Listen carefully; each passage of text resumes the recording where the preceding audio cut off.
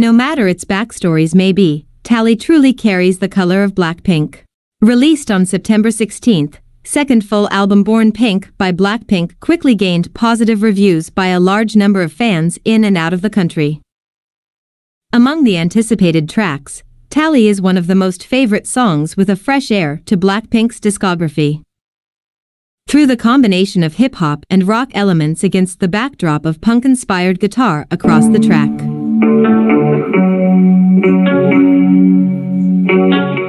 Currently, the song has hit 23 million streams on Spotify.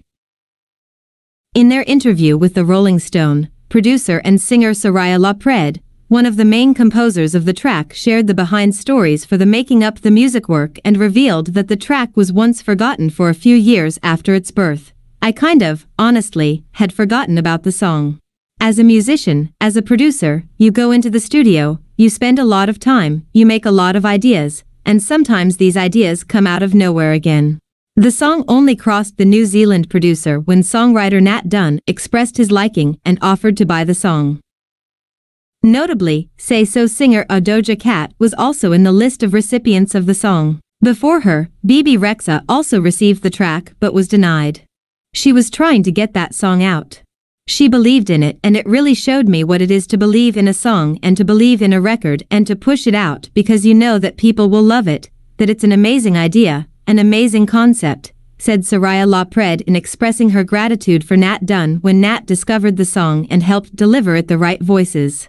The song finally went to a Korean group thanks to Nat Dunn's strong attempt to make the song known again. However, fans cannot help but wonder how Doja Cat will perform the song after knowing about its behind stories. They also agreed that Blackpink did justice to the song and brought their own color to the track. Meanwhile, Jennie arrived at ICN International Airport today, October 5, 2022, after attending the Chanel Spring-Summer 2023 show at Paris. Her notable swaggy fashion was seen as she wore a Chanel Fall-Winter pre-collection cardigan on a plain white shirt with black pants and a knitted cup.